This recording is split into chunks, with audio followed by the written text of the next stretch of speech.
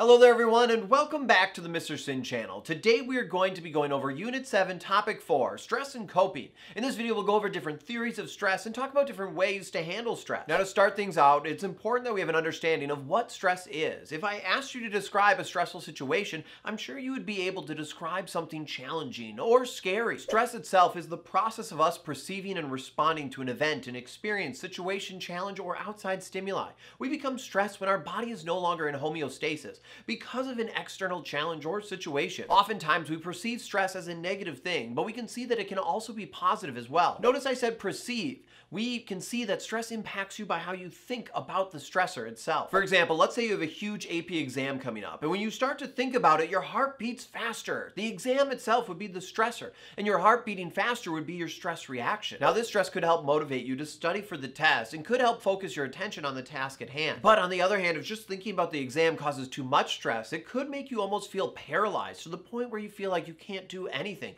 and you'd end up studying actually less. Throughout life, you'll experience stress from a variety of different stressors. Each individual reacts differently for each situation. What might be stressful for one individual might be nothing to another. Oftentimes, stress comes from major decisions in life or big events, such as finding a new job, taking a big test, getting married, or doing something we're not used to or unsure of. For example, I'm used to talking in front of people in school and do not experience much stress at all before I teach a lesson. But when I was talking in front of all my friends and family and saying the vows that I wrote for my wedding, wow, was I stressed. Like I said, your response to stress can be positive or negative. There are terms for each of these. Eustress is stress that is perceived as beneficial and is caused by positive life events such as getting married or going to a job interview or moving into your first home.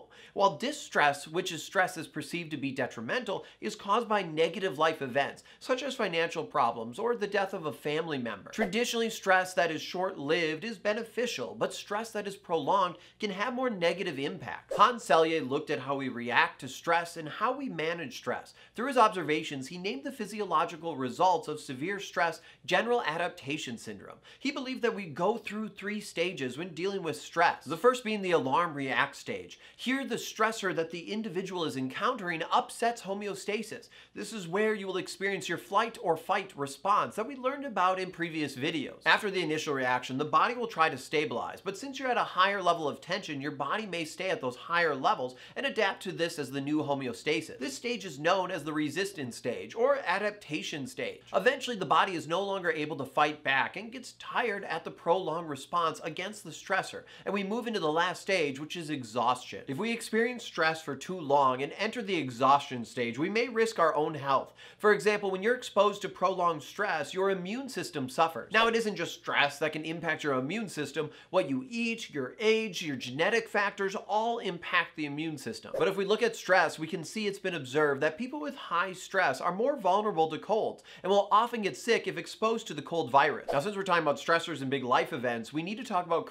Lewin, who identified 3 different patterns of conflict that individuals use when confronted with a stressful situation or major decision. The first is Approach-Approach conflict. This happens when an individual is forced to pick between 2 positive outcomes. For example, if an individual gets into their 2 top colleges and must pick which school to go to. The second is Avoidance-Avoidance Conflict. This happens when an individual is forced to pick between 2 negative outcomes. For example, should you stay at a job you don't like or go on unemployment? The third is Approach-Avoidance Conflict. This happens when there is only one goal, but it has positive and negative aspects to it. Here there is not one good or one bad option. We're looking at one outcome with both positive and negative aspects. For example, if you found your dream house, but it costs more than you wanted to spend, you have to make a choice to either buy the house of your dreams or keep looking. If you buy the house of your dreams, well, you have that perfect house, but you ended up spending more than what you wanted to. Now, there's also one other way of approaching stressful situations, and that is the multiple avoidance-approach conflicts.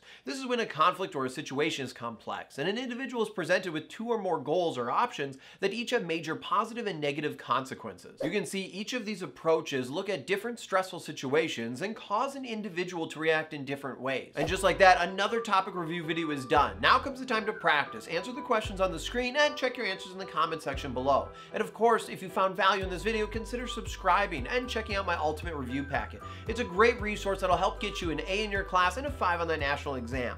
As always, thank you so much for watching. I'm Mr. Sinn, and I'll see you next time online.